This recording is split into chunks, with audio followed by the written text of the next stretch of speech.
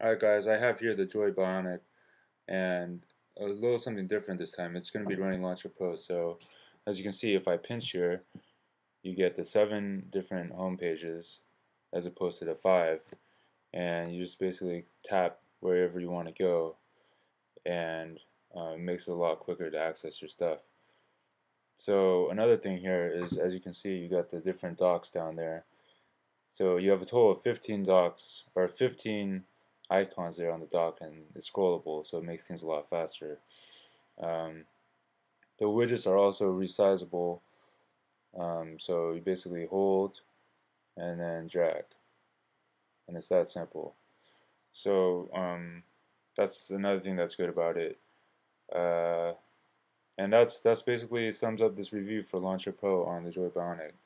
It's definitely a lot smoother than when I had it on the Droid X, thanks to the increase in RAM and dual core. Thanks for watching. That's going to do it for this video.